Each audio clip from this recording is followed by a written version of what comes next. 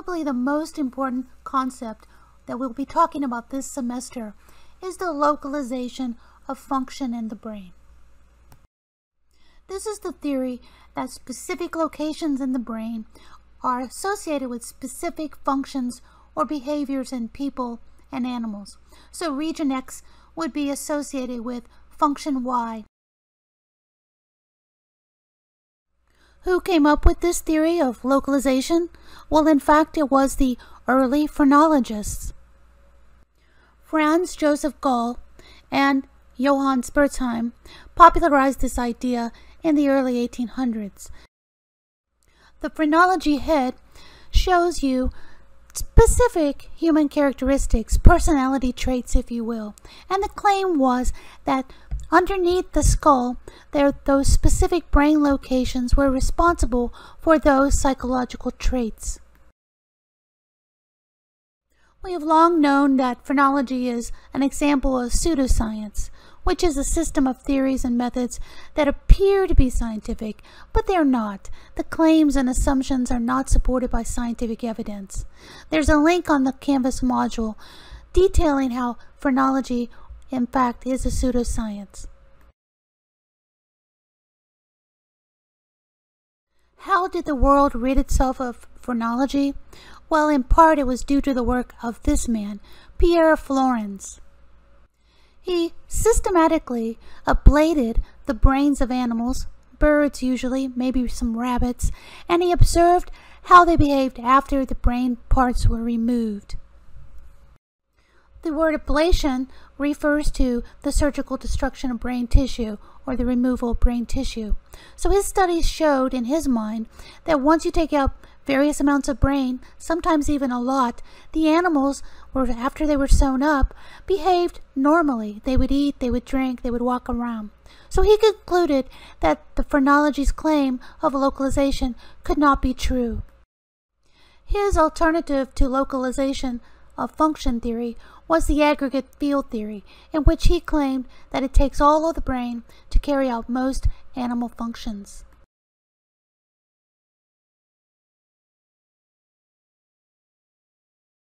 That's right. So Pierre Flourens was right about phrenology. It was bunk, but he ended up being wrong about localization. Flourens' view has not totally gone away. In the 20th century, Carl Lashley promoted the same idea, calling it the equipotentiality theory.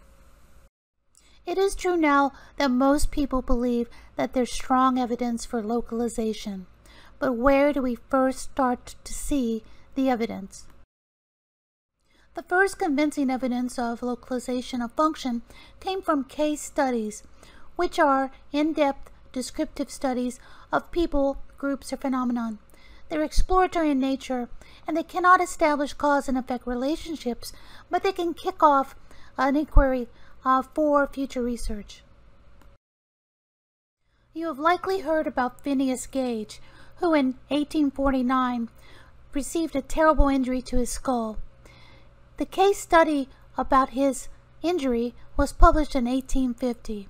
The case study established a possible relationship between damage to the frontal lobe and changes in personality. Later in the 1800s, case studies were published by Paul Broca and Carl Wernicke. Paul Broca was first, publishing in 1861, and Wernicke later in 1874. But they both were basically saying the same thing. Hey, look, I found something in the left hemisphere, a region associated with language processing. They found different regions and different types of language processing. Here we see the locations of Broca's area and Wernicke's area in the left hemisphere. Both Broca and Wernicke used post-mortem examination, also called autopsy, to identify the damaged brain regions in their patients and then come up with a hypothesis that it was damage to those areas that led to their behavioral deficits, to language in that case. Broca found that individuals who had damage to the left frontal region of the brain had trouble producing speech, articulating speech, and also coming up with content words. Wernicke, on the other hand, found damage to further back in the brain, posterior area of the left hemisphere, led to nonsense speech and comprehension problems. Localization became the focus of the work of Corbinian and Brodmann, who in about 1905 published a claim that there were 52 distinct locations in the brain based on cell structure. So he looked at cells under the microscope in animal brains and human brains, and he said, look, there are 52 places where you can see the cell structure is different. Even today, in brain imaging research, about 44 of these Brodmann areas are still used to refer to specific places in brain tissue.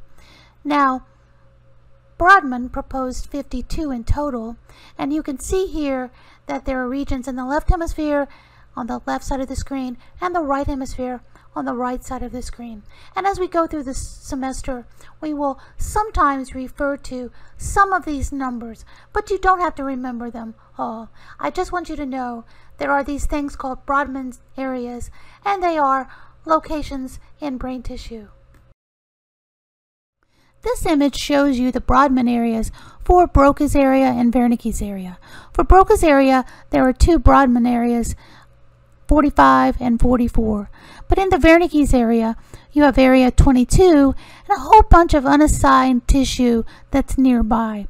So the Brodmann areas do not neatly segregate parts of the brain that we know are involved in specific functions. A fact that we'll be talking about again and again this semester is that individual regions of the brain that have been studied have been associated with multiple functions. So it is not the case that individual Brodmann areas or individual areas that have names like Broca's area and Wernicke's area do just one thing. They are participating in multiple aspects of abilities. That's all for now.